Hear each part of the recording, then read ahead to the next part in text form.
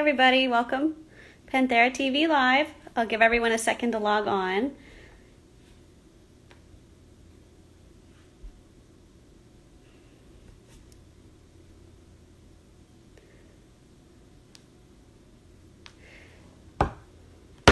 Thank you all for joining us today for our third episode of PantheraTV Live, where we interview the most interesting people in wildcat conservation.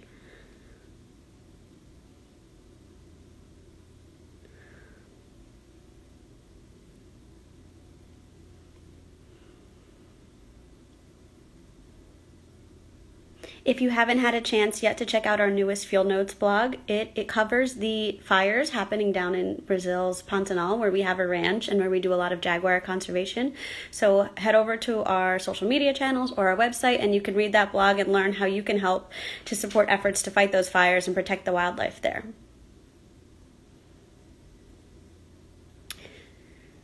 So, welcome everyone. My name is Zaccaria. I'm the Communications and Digital Content Manager here at Panthera, and I am going to be inviting in right now Dr. Wong.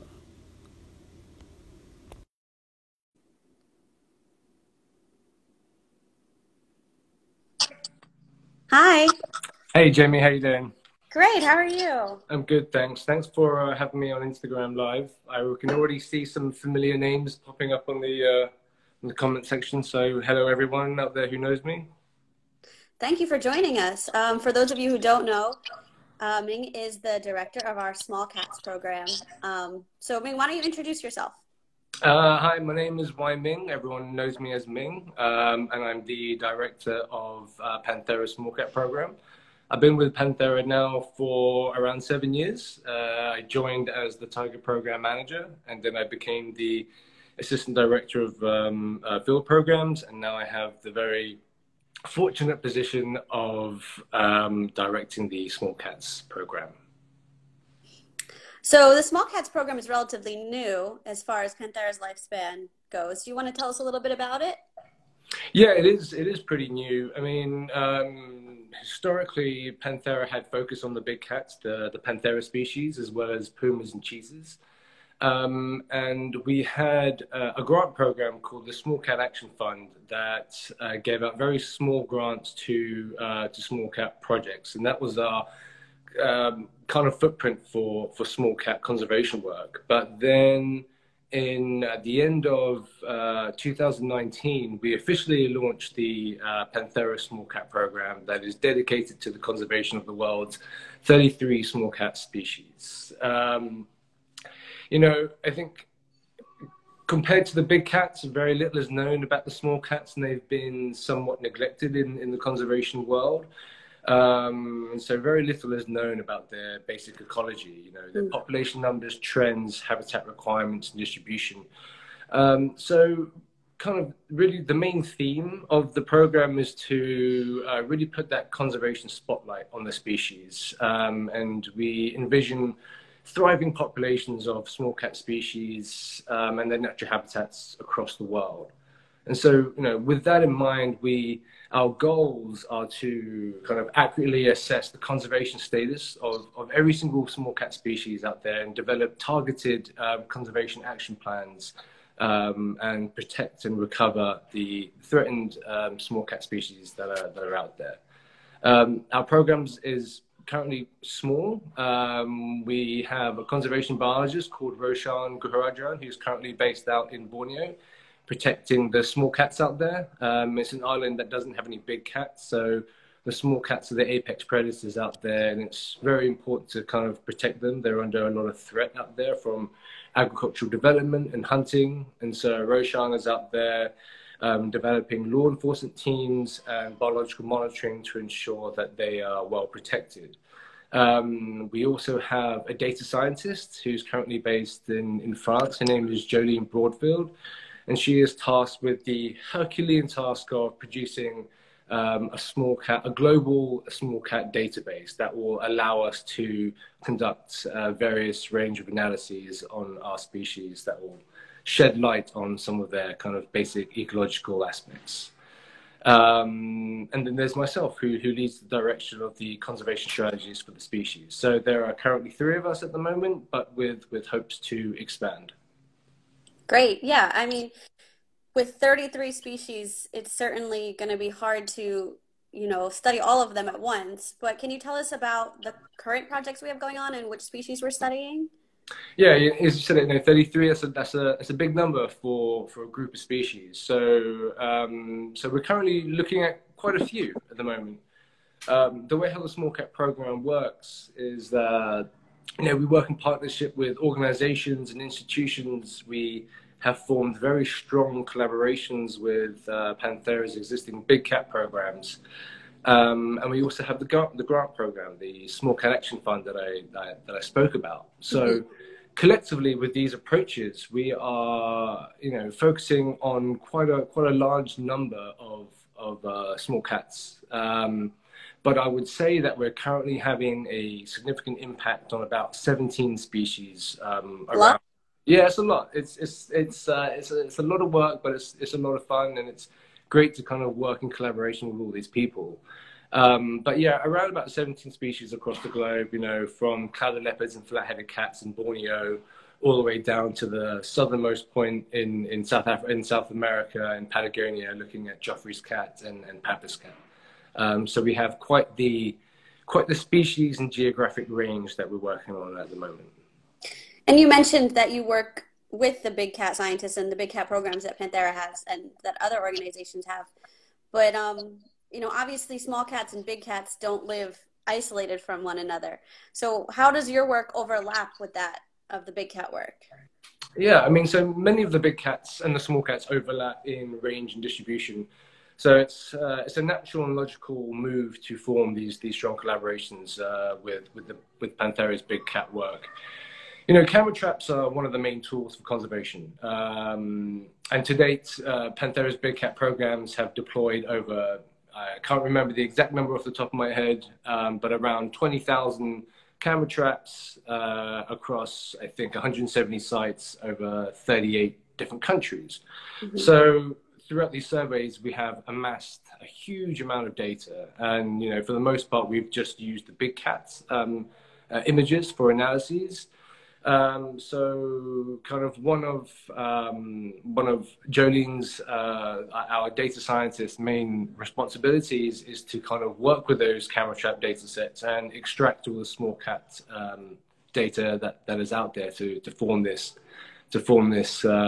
global small cat database. So we collaborate on kind of historical and current camera trap surveys, but we're also collaborating directly with the big cat program. So for example, we've just started a few collaborations with Panthera's Puma program in March, just before all of this crazy COVID-19 lockdown business happened.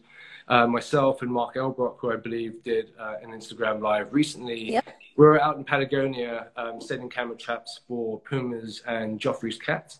And we've now just embarked on a new collaboration in the US, in the Olympic Peninsula, looking at pumas and bobcats. But the Small Cat program also collaborates with tigers across Southeast Asia. Where you find tigers, you generally find clouded leopards and the other sympatric small cat species.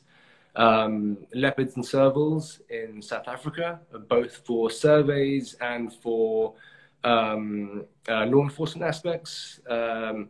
One of Panthera's kind of flagship programs or projects is the Leopard First for Life, where a lot of leopard skins are used for ceremonial purposes. But we also found that a lot of serval skins now have kind of entered that circle. So we're working very closely with the leopard program to understand the impacts of the use of serval skins in these kind of ceremonial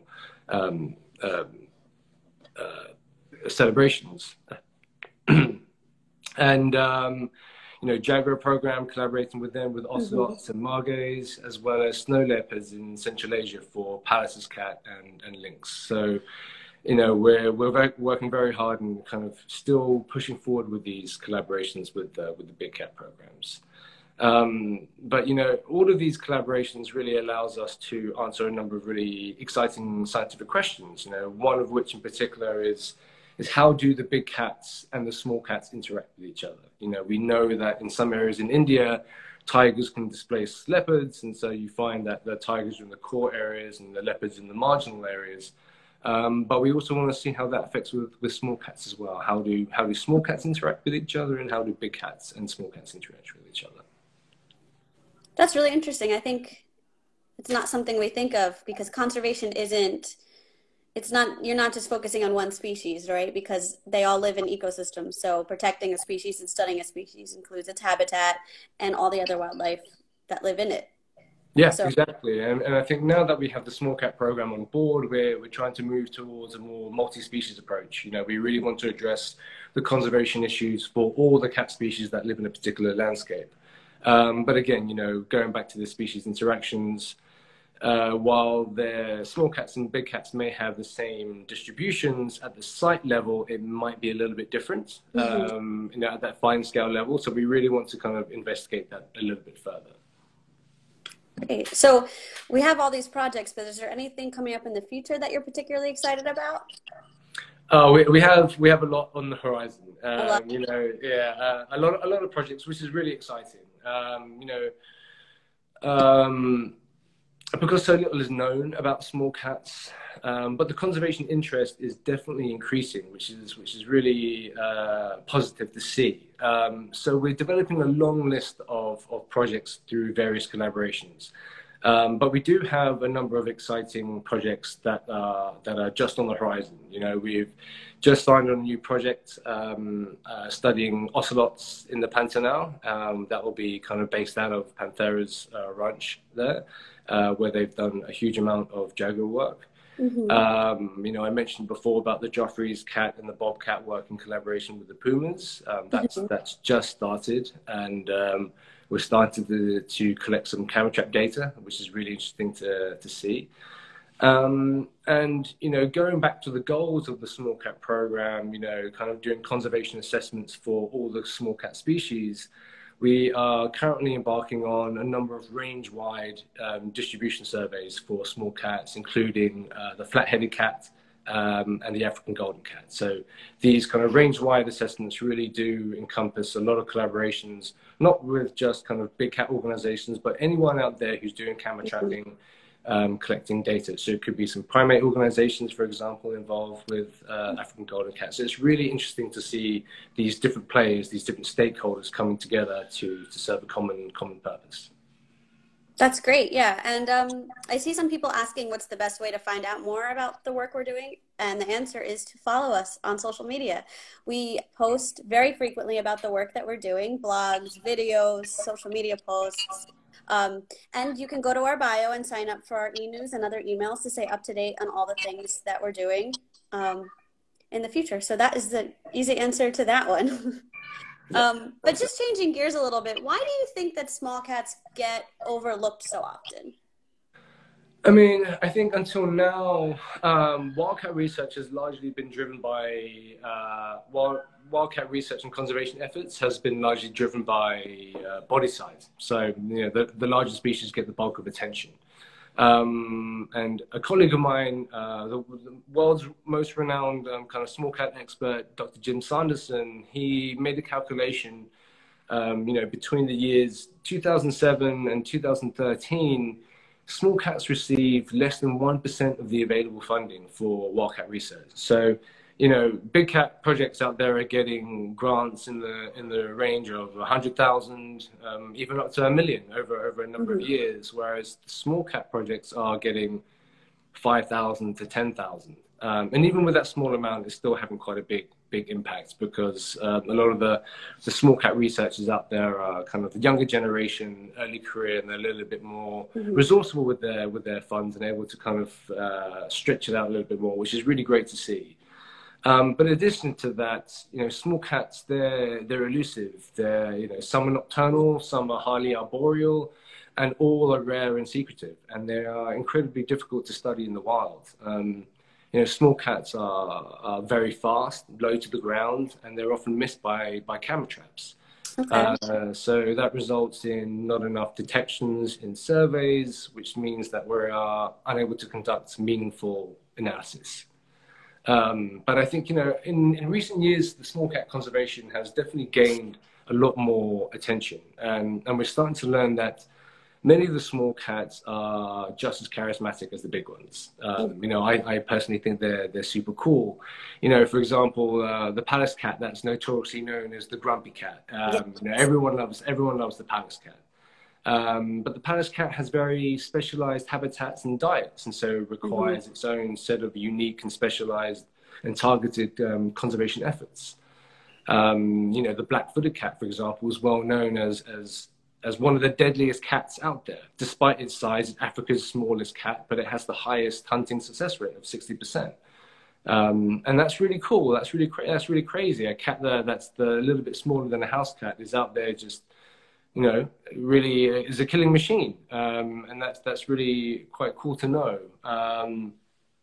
We have, clouded leopards, marble cats, margays, who are incredibly arboreal. They have these adaptations to their wrist that allow them to kind of run headfirst down tree trunks, or, kind of hold themselves upside down on branches. So they have these incredible acrobatic skills in the canopy that just make them so fascinating. And so I guess the more we learn about them, the more we see greater need for their conservation. And these little nuances, I think, certainly help with promoting their conservation needs.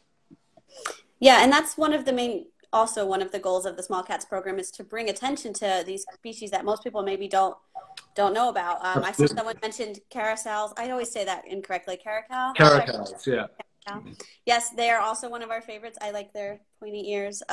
There are 33 species, so we could sit here and list them all. But I just want to do a quick shout out, because I think that comment came from the Urban Caracal Project too. We have lent some support, so thank you very much, Lauren, for that comment.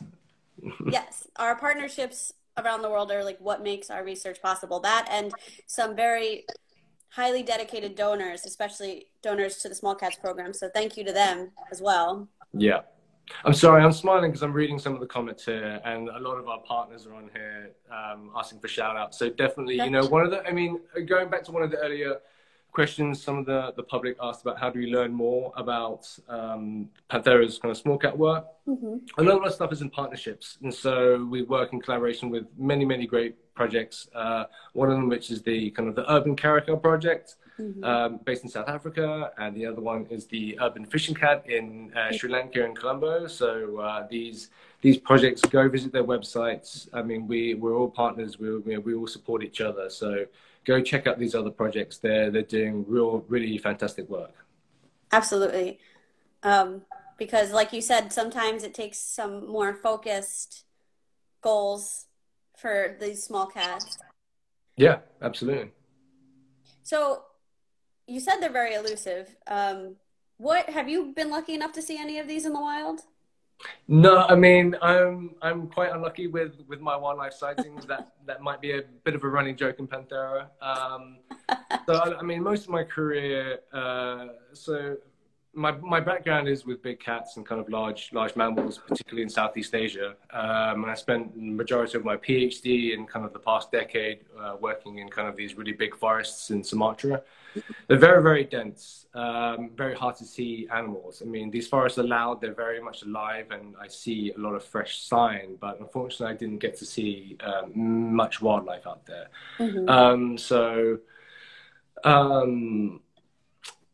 I've been very fortunate to have seen the marble cat and jungle cats, but my career with small cats is still pretty early, and hopefully when travel picks up a little bit, then I'll get to go out to more places and hopefully spend more significant time in the field, particularly with these conservationists, and hopefully they can show me around and I can get more cats on my list. I'm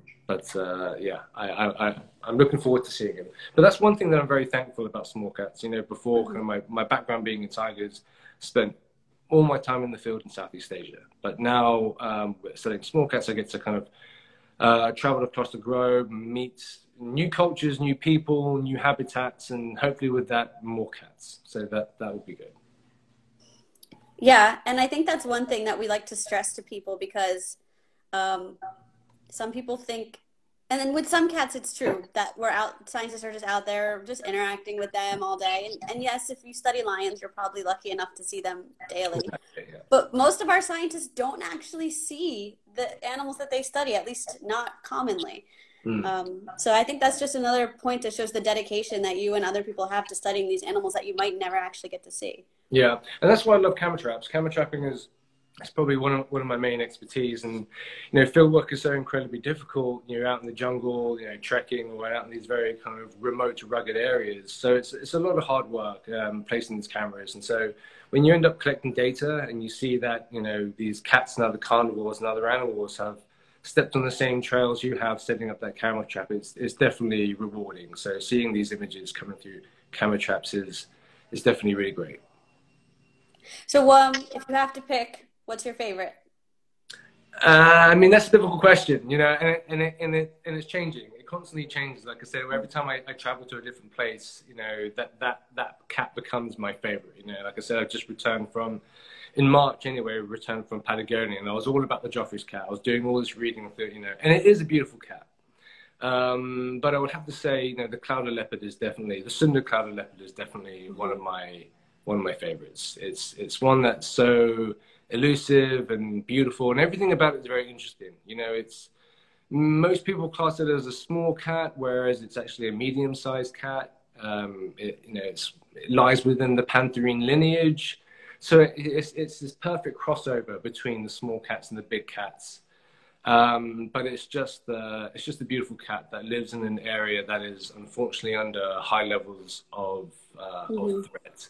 I haven't had the fortune to see one in the wild yet, but our study sites in Borneo, in Sabah, there's two sites called Daramakot and Tangkulap forest reserves. I see one of a colleague of mine is commenting here. Who doesn't work out there. It's one of the best places to see clouded leopards and marble cats and some other cats out there. So hopefully I'll have the chance to go back up there sometime soon and see them for myself. And for those of you who have been fans of Panthera for over a year, you might remember not this March, but the March before, we did March Madness, our own version called March Catness, where we had everyone vote on their favorite small cat species, and clouded leopard was the winner. Pallas cat came in second. I see some comments for Pallas cat. I know Chrissy in particular is like team Pallas cat, but there's just definitely something beautiful and mysterious about clouded leopards, and I think their genetic lineage is fascinating because they are a small cat, but they have kind of their own little niche, and yeah, they have this kind of pantherine head, this very well developed head, these beautiful long tails, and every time we get them on camera traps, they always have their mouth open. You can see their canines. The clouded leopard has the longest canines kind of in skull ratio for all cats. So it's this beautiful thing that you see. So they're really fascinating, and they're just very cool cats. We're seeing another shout out for Jaguar undies. Yep. And be on the lookout because there is going to be a video next week about one of our scientists, Barbara, and some studies she's doing on Jaguar undies. So for those of you who mentioned that, mental note. Just to take down the tone a little bit, unfortunately, because we are a conservation organization, things aren't always great, and they're not necessarily great for cats. So what are the particular challenges facing small cat conservation? Yeah, I mean, so the main challenge is that there are 33 of them, and many of them require their own set of targeted conservation actions. And so, but yet kind of due to their size, they're often kind of rolled under the larger umbrella species. If we take care of, tigers or lions, then everything else is taken care of. And in many cases that's true, but there are a number of small cats that really require their own kind of set of conservation action. And so that's one of the challenges, is to be able to implement that targeted approach. Small cats are also incredibly difficult to study in the wild, as mentioned before. Camera trapping may not be the best method to study them. So, even though some of the small cat species may be more abundant than the big cat species, it's just, the detection rates on the camera traps are just too low to do any kind of important or meaningful analysis to kind of really accurately or precisely determine their population numbers or population trends or habitat requirements and things like that. So, as an example, I've been working in Sumatra for over a decade, on tiger projects, and we have thousands of images of Sumatran tigers. They're critically endangered. They're one of the world's most endangered cat species, but yet we have far more detections of tigers than we do of clouded leopards and marble cats, for example. I mean, there are other factors, of course. Clouded leopards and marble cats are a lot more arboreal and things like that, but they're just inherently difficult to study in the wild. So, with Panthera Small Cat Program, one of the things that we're trying to address is what is the best way to study them in the wild. And so we kind of really experimenting, overlaying different methods with camera traps, telemetry, genetics, any way we can increase those detections to be able to create enough robust data to be able to perform those analyses. And I guess the other thing is funding. I mentioned Jim, made that calculation that less than 1% of wildcat funding goes to small cats. I mean, that's a huge challenge. In order to run a successful monitoring project or telemetry, these project budgets are in the hundreds of thousands of dollars, and yet there's only 10,000, 5,000 here and there available. Then there are not many other organizations that can donate to small cat conservation. But this is changing. Thankfully, this is changing. Having Panthera started this small cat program, we're able to leverage on Panthera's existing, funders, and able to kind of really, to fulfill the theme and vision of our program, and to put the spotlight on these creatures, on these small cats, and hopefully with that, then more funding will come. So it is challenging at the moment, but I do see a change in the future that things will become a little bit easier as the interest picks up. And the capacity also increases to study and conserve small cats. Yeah. And I think that, we need to remind people that small cats face the same threats that big cats do: habitat loss, poaching for parts, conflict with humans. I'm sure you could name even more. Absolutely, of course. Yeah.